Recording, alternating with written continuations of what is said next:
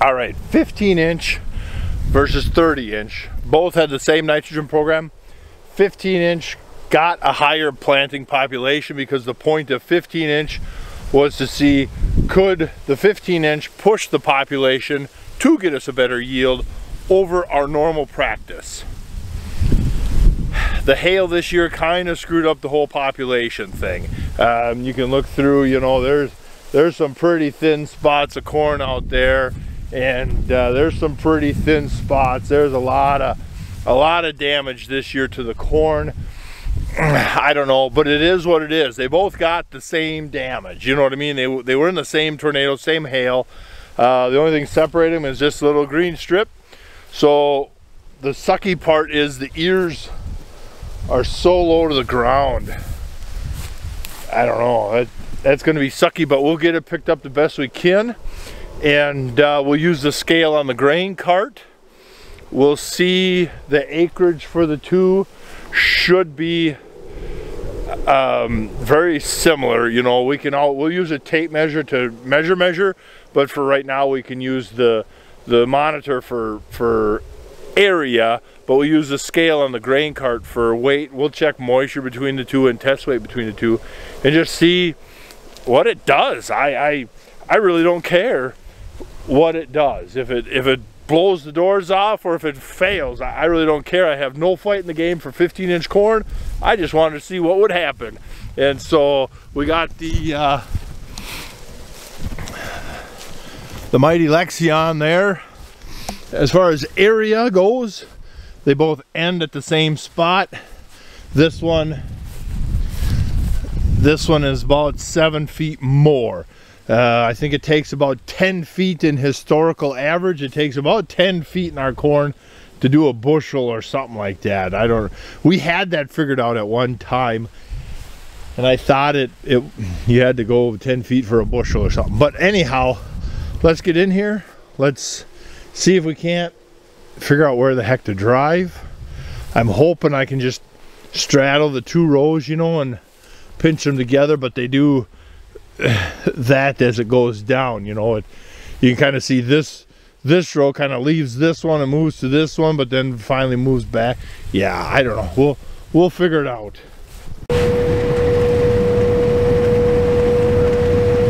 This is kind of hard to see.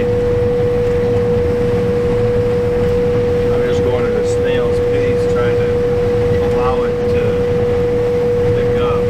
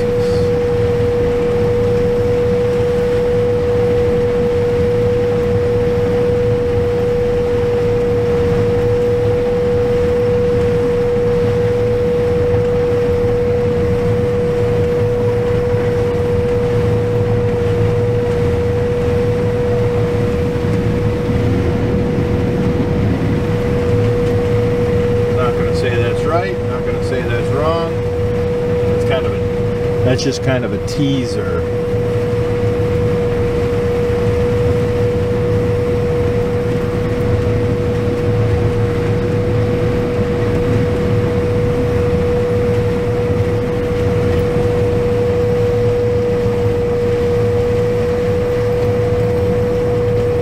And we're at the end.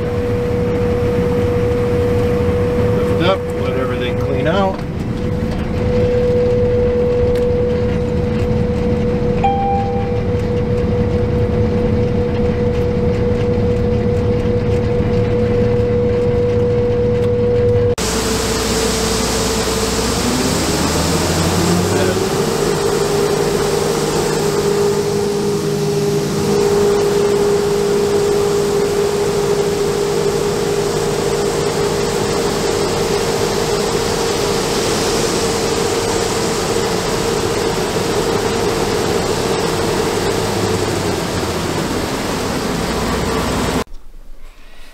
we got our 200 grams.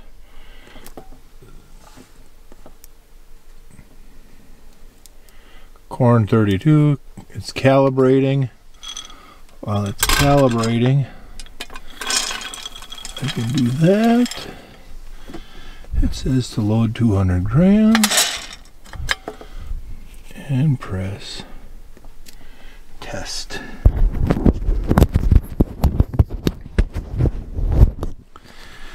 It's testing.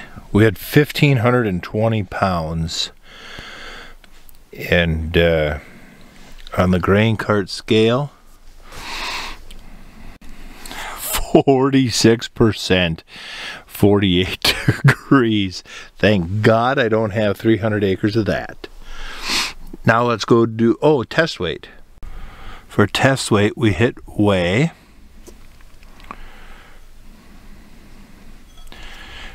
Then we put the empty cup on and we hit 0.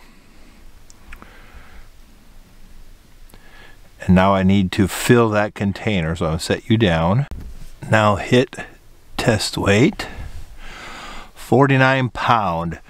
At that moisture, that's not too terrible, because at that moisture, by the time it dries down, maybe you could see a 51 or 52 pound test weight. So now let's go do the 30-inch and see how that compares.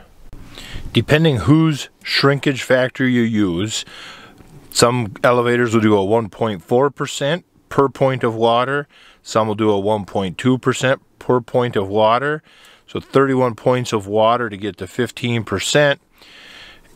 Do our math. So at 1.4 comes out to 15 bushels. And the other one comes out to 17 bushels.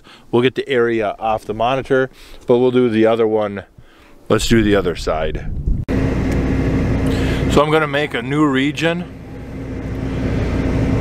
and what that will do is start everything over for the counter. So our area will start over at 0, so we can compare. That one said 0.19, this one should say 0.19. We'll split the difference for the two because they should be identical. Really gotta just scrape the ground with this header, but at least I'm not fighting trying to pick up stuff.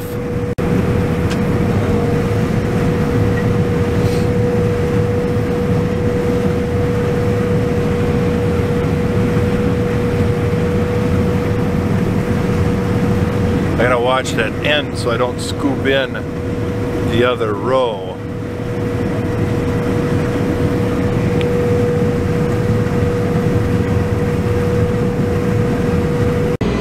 I'm gonna have to spill a little corn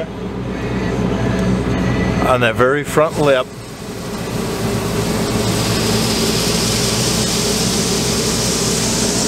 So I can get a sample. It'll still count for weight.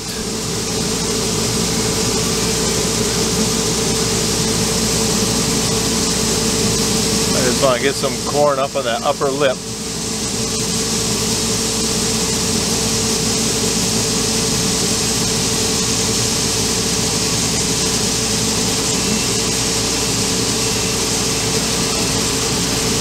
So I got something to test with, and if there's not enough there, at least all the new corn is on the front slope of the grain cart, so I can climb inside if I have to.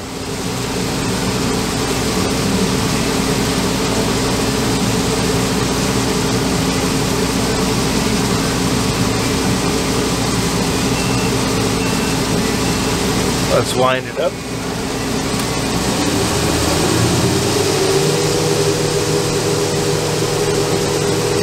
Make sure we get everything to clean out. All right. That will work.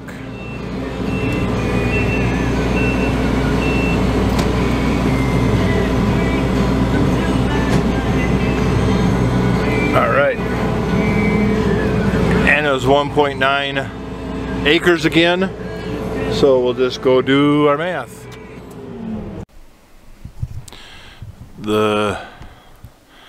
I don't know if it's showing up on the camera. Come on, girl. It's trying to. 1100, 1120. We'll use 1120.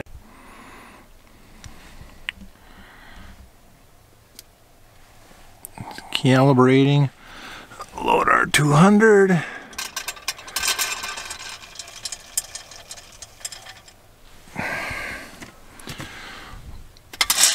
Boom. And press test. It's testing. It was 41.4% moisture. So we'll see how that comes out.